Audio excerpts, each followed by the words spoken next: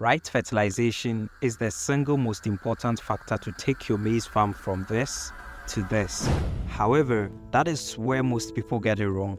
As more and more plants and crops or even weeds grow on a piece of land, the soil gradually loses its nutrients. For example, for every ton of whole plant corn harvest, we remove from the soil about 25 kilograms of nitrogen, 5 kilograms of phosphorus, and 20 kilograms of potassium. That means that if you want to regrow maize or any other thing on that land the coming years, you will need to replace these lost nutrients in order to have a satisfactory corn yield for the years to come. As a rule of thumb, you will need to supplement about 100 kilograms of nitrogen, 280 kilograms of phosphorus, and 100 kilograms of potassium per hectare in order to achieve this.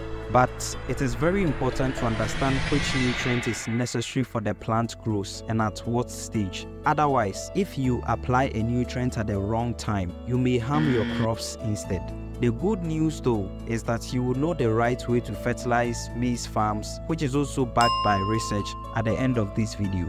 But I must chip this in first. The cost of fertilizers is peaking insanely in Ghana right now. For instance, urea, which was priced at 406 Ghana cedis in the last quarter of 2023, was priced at 421 Ghana cedis in the first quarter of 2024, reflecting a 4% increase. And this threatens the profitability of Ghanaian farmers, as fertilizers account for almost half of the cost involved in maize production.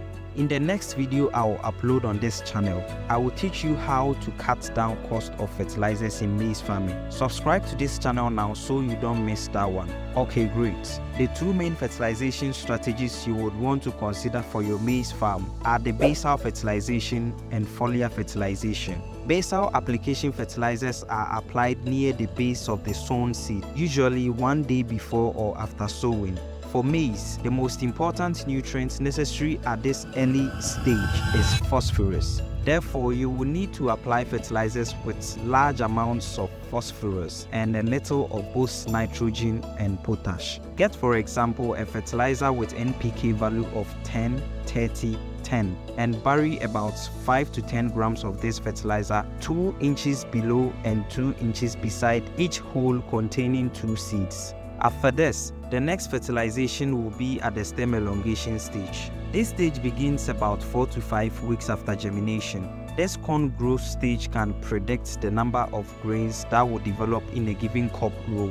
At this stage of the plant growth, corn needs the most nitrogen along with plenty of water and other nutrients. It is therefore necessary to this time apply a fertilizer with higher nitrogen content. For example, one with NPK value of 4600. Simply put, get urea fertilizer at this stage. The main function of urea fertilizer is to provide the plants with nitrogen to promote green leafy growth and make the plants look lush. Urea also aids the photosynthesis process of plants. Foliar fertilization comes at around the 7th and 8th month. Foliar fertilizer can be used on maize to improve the nutrient uptake of plants. Sometimes you realize that you have applied the right fertilizers like NPK and urea, but still the plants look stunned. This could be that the plants are unable to take up the nutrients. Foliar fertilizers will help the plants to take up nutrients. It is applied as a spray to the leaves and stalk of the plant. Foliar fertilizer should be applied when the plant is actively growing,